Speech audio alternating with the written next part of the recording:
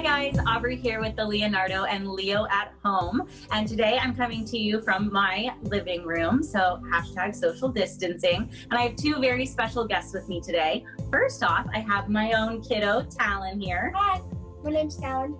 And we also have Mundi with the Mundi Project. Mundi, can you kind of remind our viewers about what the Mundi Project is? Yeah, hi everyone, I'm Mindy and I'm the Associate Director of the Mundi Project. We are a music nonprofit that breaks down socioeconomic and generational barriers to provide quality music experiences for all. And today we're breaking down some digital barriers as well, and we're going to help everyone out there at home, as well as Talon and Aubrey, make their very own rain stick. I'm so excited. I am so excited as well. I think this is the perfect way to end our Sound of Science week. So tell us what we're doing. All right, so we've got some materials that you should be able to find mostly around your house. So we're gonna go through those things so you can get all prepped and ready, and then we're gonna put our rain stick together. Okay, so first of all, we need a cardboard tube. So this can be anything. It looks like Talon and Aubrey, they have a paper towel tube. Mine is a bigger one because it came from like a poster board that was inside of that. You could use anything you can find. Probably a paper towel tube is your best bet. Or it could even be like a tube from the inside of some foil or something like that. Okay, so we've got that. And then we're going to need that foil. So lucky you've got that, you've got your foil. We are going to also need some construction paper. We don't need very much, just one piece will do, one in your favorite color. We've also got our ruler or something straight so you can draw a straight line later on. Perfect. We need 2 rubber bands. So these can be like, you know, little rubber bands you get at the grocery store from the paper. These are actually hair ties of mine. We're also going to need a few brown paper grocery sacks, right? So we love the idea that we're using materials that have maybe been used before for something else. So if you use some brown paper sack, you guys used yours for painting before, right? So it was our drop cloth. So you'll see little splatters of paint on our brown paper bags. And we used it as a drop cloth for one of our art projects the other day. And now we're going to use it yet again. So it's good that I held on to it. And, you know, I was just thinking we'd use it again for art, but it turns out we're going to use it for a rain stick. That's awesome. Okay, also a wooden spoon. So it can be any size of wooden spoon. It looks like, yeah, we're going to use this to help foil our foil. We need scissors, glue, and also 1/3 a cup of rice. Now, if you don't have rice, you could also use beans. You could use a combination of beans and rice. There's, you know, you could use some other grain you have in your kitchen. Use what you have. All right. So even I was thinking my 2-year-old right now is outside playing so that we can be making our rain stick, and he could pick up little rocks for us, or we have wood chips in our backyard, something that he could help us collect and count. And then that could also add some new sound. Yeah, in fact, traditionally the rain stick was obviously not made with cardboard tubes. It was made with either like wood, like hollowed out wood, or cactus, like hollowed out cactus. And they actually did use little pebbles in it traditionally. So that'd be really cool to try it with the pebbles. Okay, so let's move on and let's get all of our materials prepped. So let's start with our foil, because, oh, that's a fun part. So take your tube. You want to pull out a piece of foil that is the same length as your tube, right? And then rip it off. And so we're going to take it long ways, and we're going to fold it up or roll it. It's kind of more of a rolling thing. Roll it into a snake, and you can squish it and scrunch it and make it a snake. Okay. So once you've done that one time, go ahead and do it again at home. You're going to need 2 of these that look like this, right? You already got one prepared. Already. Yep. Okay, and then this is a really fun part. We're going to take our snakes and we're going to wrap them around our wooden spoon. So you're just going to take it starting at the top and wrap it around so that it's a nice coil. This is what's going to go inside of our rain stick. So I was talking about the traditional rain sticks a minute ago, and so actually they actually had nails or other really sharp things, cactus spikes that they would drill in from the outside. But we are going to use these coils instead, so that the rice or the beans or whatever, or the rocks, have something cool to go through, and that's what's gonna make it sound like rain in our tube.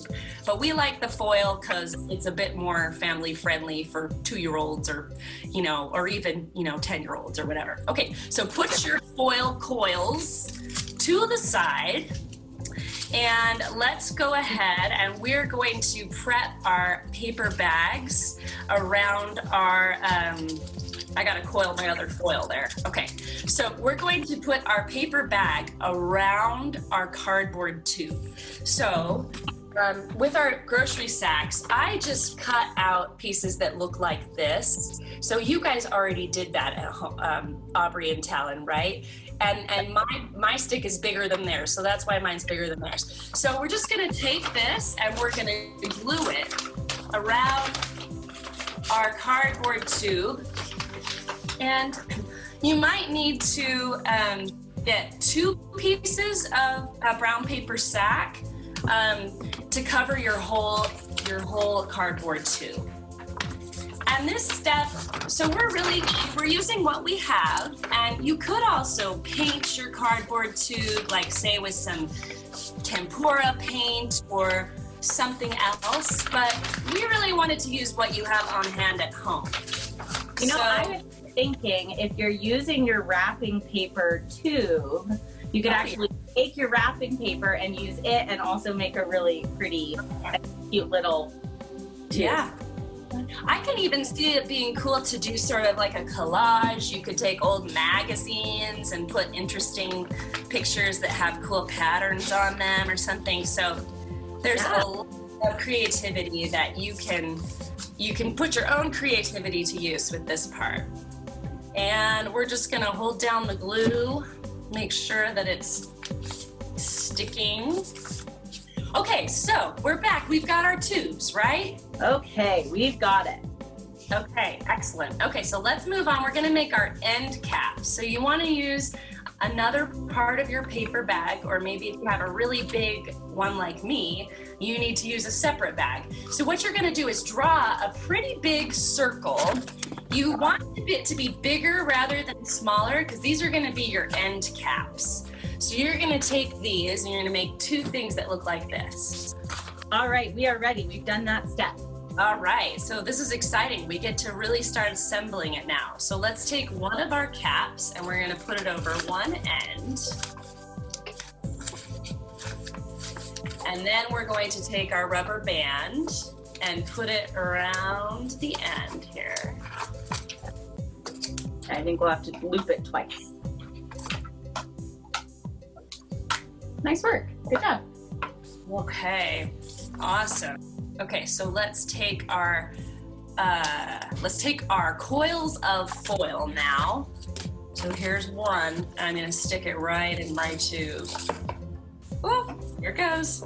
Okay, let's take our other one and put it in right on top of there.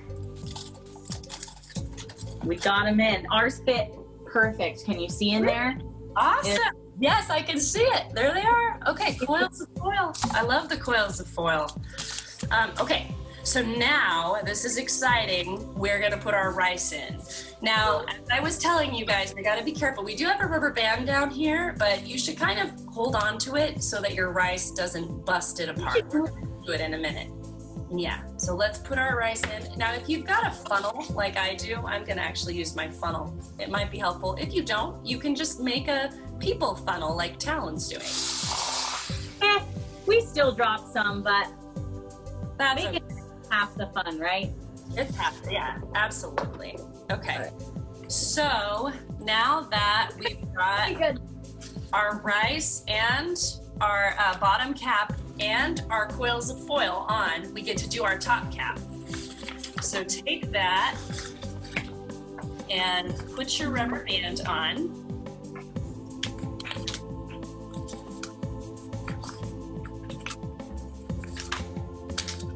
Oh, rubber band just broke. Here we go. Put your rubber band on. Okay. All right, so now if we hold both ends, we should start to be able to hear.